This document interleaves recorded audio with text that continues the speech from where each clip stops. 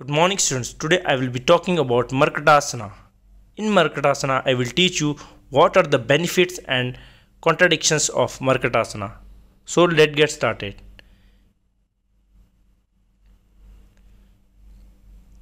So first we will learn what are the benefits of Markatasana.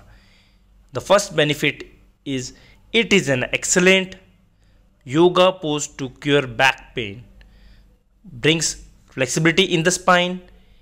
It is an effective yoga pose to prevent constipation, improves memory, calms your body, beneficial in diabetes. So next, contradictions of Markatasana. The first contradictions of Markatasana is pregnant women should avoid this pose. The person suffering from stomach related problems should avoid this asana.